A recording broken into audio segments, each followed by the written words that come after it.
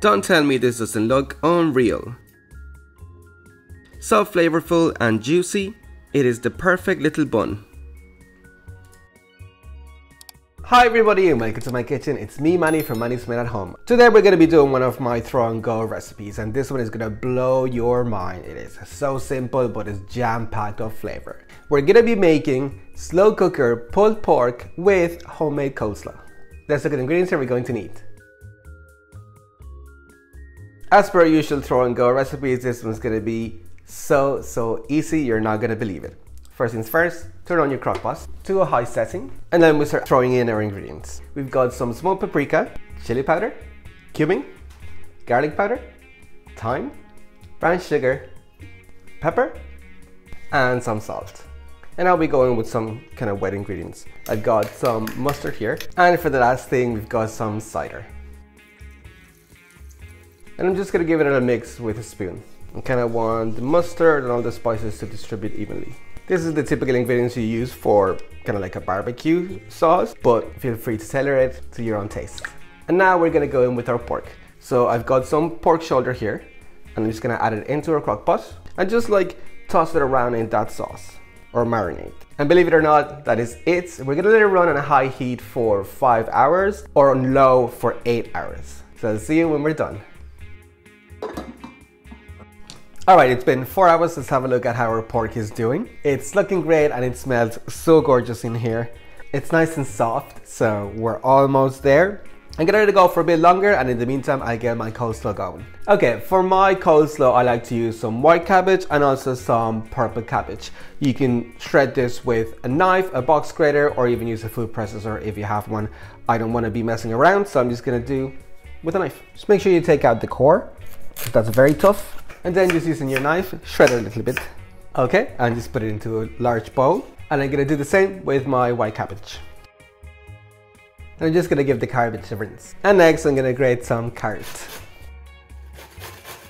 And into the bowl it goes. Alright, and now for the dressing. So first I've got some mayonnaise. And I've got some Dijon mustard. I have some celery salt, sugar, and some white vinegar and cider vinegar. And salt and pepper to taste. And I just give it a really good mix with a spoon or 2 spoons. Okay, that looks good. So I'm just gonna cover it up and put it in the fridge for about an hour, and in the meantime, my pork will be ready. Okay, it is time. It smells so delicious. Let's have a look how our pork is doing now. It looks perfect. Oh, it's so soft. Oh, this is amazing. That is exactly what we want. Now I need to take it out of the crock pot and we can shred it. Alright, let me give this a go. It's so super tender. Okay, I'm just gonna grab 2 forks and start shredding it up. No effort required. It's just falling apart. Oh my god. Okay, next I'm gonna add in a little bit of barbecue sauce onto my pork. And I also want to take some of the braising liquid. I'm just going to toss that around really well.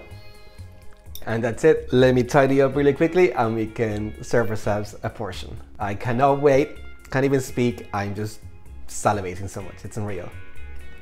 Okay, it's finally time. Let me assemble a bun. Just got my brioche bun here. And I'm going to go in with a very healthy amount of my pulled pork. It is the star of the show after all. And I'm going to go in with a little bit of a coleslaw as well. Top bun on, and that is our delicious pulled pork bun with coleslaw. Okay, the time has come. I just need to stop talking and get this in my mouth right now. I don't know if it's gonna fit.